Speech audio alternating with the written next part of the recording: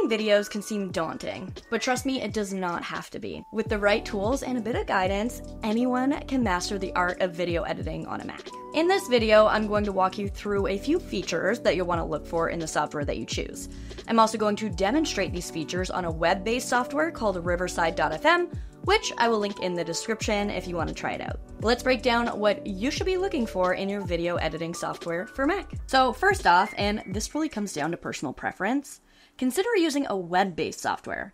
I personally love web-based editors because it allows me to access my content from any computer, anywhere, without having to carry around my laptop and my hard drive. Riverside is a completely web-based software when it comes to editing, but there is a Mac app for recording. I'll link a video above teaching you how you can record high-quality videos on Riverside's Mac app. The next thing you want to consider is storage. It is super beneficial to use a software that allows for storing files on the cloud. Video files are large and they can slow down your Mac a lot if you're using your Mac as storage. So instead, consider working off of an external hard drive or find a software that has cloud storage. When you edit on Riverside, once you either record your content using the Riverside Mac app, or you can upload your video to the web-based editor to edit, that raw footage and your edits will live online, taking up no space on your computer. Now, if you're working with a team, look for a software with collaboration features that make it easy to share projects and get feedback. On Riverside, you can share your footage and your edits with anyone using the share button. Finding a software that has an intuitive organization structure is going to save you a ton of headaches. On Riverside, you have your studios, so this would be for types of content, like YouTube videos or podcast episodes or TikTok videos. And then in each studio, everything is organized into projects. So each project would be like a specific video, or a specific podcast episode, or a specific group of TikToks. And it would have all of the content and edits related to that specific project within it. You need a software that allows you to edit separate audio and video tracks. This gives you precise control over every element of your video. On Riverside, you can download every track separately, audio, video, or even different speakers. And in the editor, you can edit these separate tracks as well. You want to find a software that's user-friendly and easy to understand.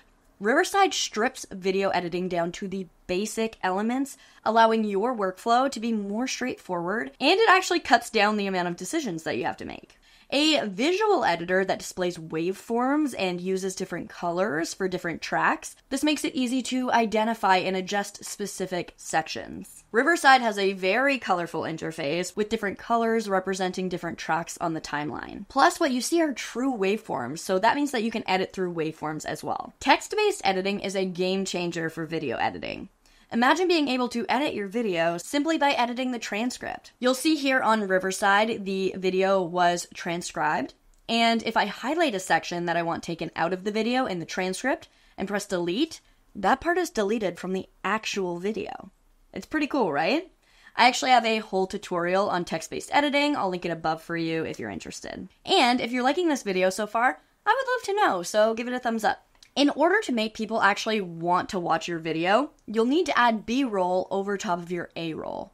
So you want an editor that allows for overlaying images and text over certain sections so that you can add visuals throughout and pull the viewer along. A software that will allow you to add things like your logo and brand colors will make it easier to keep the look of your content consistent. On Riverside, you have the option to add tons of your brand elements in the editor to use every single time. Now, it is 2024, so look for a software that has AI tools that automate tedious tasks. Riverside has a whole suite of AI producer tools that are designed to save you time editing. Having the ability to add captions to your video in one click is a huge bonus.